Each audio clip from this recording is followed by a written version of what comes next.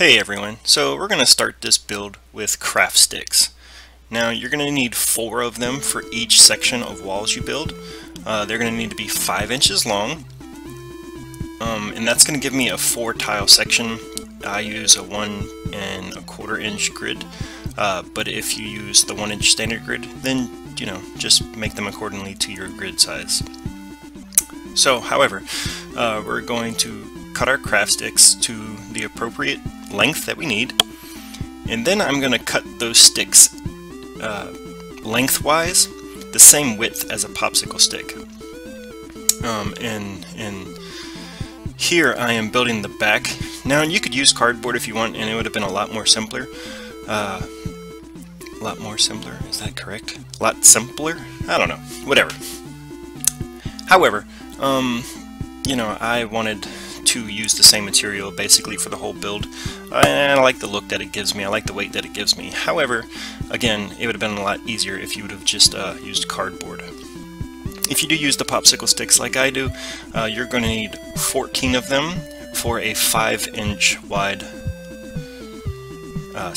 wall section. Now here I'm just repairing some of the glue that came apart, and it's not terribly important that these stay together. It's just kind of helping me build the frame around the wall. So I'm going to secure my base. The base is the long one that's uncut widthwise, so it's still a 1-inch base, and I'm going to super glue that to the bottom. And basically I'm just going to box in the entire frame, so it's going to be like a little picture frame made of the craft sticks that we cut down to the width of a popsicle stick.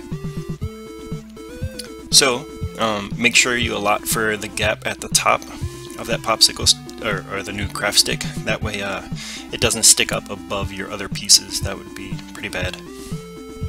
Alright, so here I started assembling and then realized that I was wrong because I have to put in my buffer for my floor. So that little bottom section I'm going to fill with EVA foam, and that is the piece that rests below the tile, or at least next to the tile. So that's basically floor. And I left it that way. That way, if you ever wanted to use this as a bookshelf on a tile somewhere, like a large bookshelf, it's still got a nice pretty piece in there, and it's not like an empty gap. Alright, so again, onward. So I just went ahead and put in the additional shelves, glued, and I made sure to sand them. Now here I'm going to make hundreds of books. Easiest way to do this is foam core.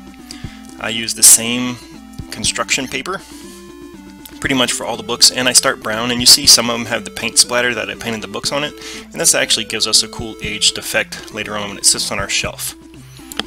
So basically I am going to use that foam core. It's going to be roughly the width of a popsicle stick. However, I cut some a little thinner, some even thinner than that, or narrower than that. That way all the books sit at different increments on my shelf. Some are flush, some sit further back, some sit forward.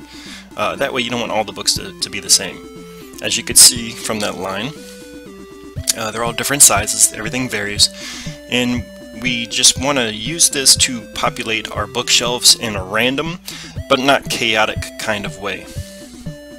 Now here I'm just using the same construction paper to make scrolls, and basically you're just going to cut them the same width as a popsicle stick, roll them up in your finger, and just slightly dab some glue on there to hold them secure so they don't open up.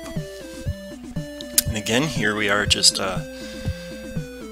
putting PVA glue, gluing to the shelf, book to book, that way nothing falls out. And I'm not going to paint these immediately, and I kind of like them how they are. I kind of like that library look and not so much like fantasy, everything's red, purple, and green books kind of thing. So here they are in action. I filled them with scrolls. They got a few adornments in there, some charms and some just random, pieces just to make them interesting. So see, scroll works, bottles. And anyway, these could sit on the table if that's how you wanted them, but I'm using them for walls for my library. Thank you all for watching, and see you next craft.